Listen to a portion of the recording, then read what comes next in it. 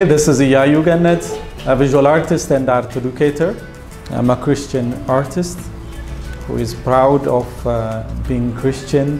For some people who see my art, they might think that I'm not from Africa, but there is hope and light in Africa because we believe in God. So those who believe in God has a light in their heart. So if they magnify it, they have something to share for other people. This is a power of prayer.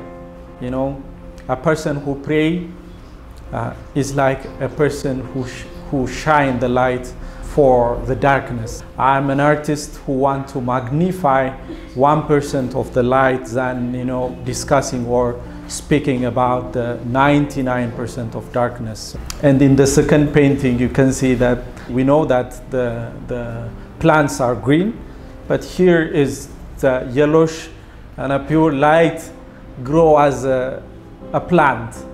That's something different, full of imagination. That's, you know, the hope is all the time there as far as God is in charge, as far as the most ultimate, powerful personality, God is there. And as you can see, I use symbolically head portrait of the cow, portrait of the ox. That the ox, I found out the ox is the most powerful character in my community, where it gives all its meat, we eat its meat, and we mounted it and made a drum out of it. So we worship God through it. And we use its dung, its waste, as an energy. We use it for everything. But just the cow never ask a special favor. They are there with what they're supposed to do. There are this cow in the church. There are this cow in a marriage. There is this cow in a family. Those people who never expect anything from them, they just do what they supposed to do. The last book of the Bible, Revelation, from 4 animals, one of them is an ox that symbolizes the sacrifice of Jesus. There is an elongated, so long hut house that's traditionally most of the Ethiopian people lived. That's a symbolic expression of me expressing an elevated perspective. Even though there is limitation to the front, side, back, there is still one option which never can, you know, cover.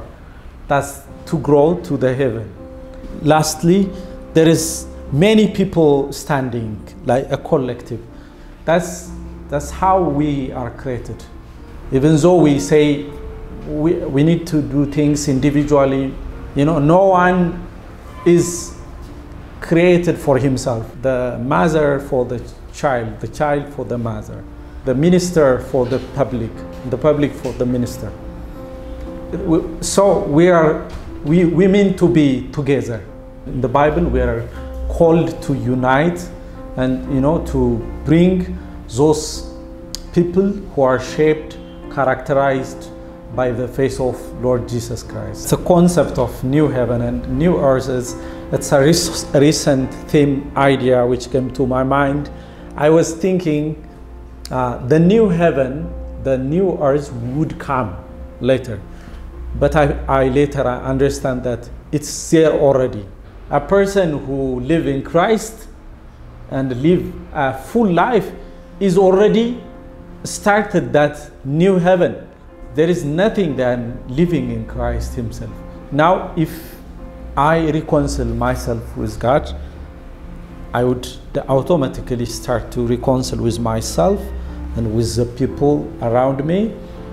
If the people reconcile each other, you know, their village would be good for another village, the country for another country, then if his will happened in this earth, then the same earth, the same object, the same air would be different completely. So the heaven would be opened.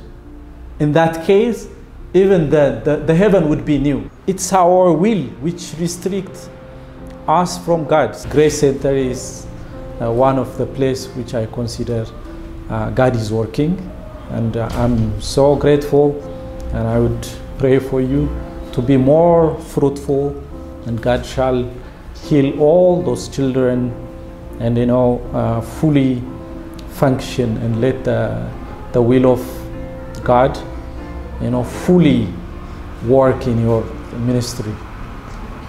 It has been a blessing, and I really appreciate working with you guys.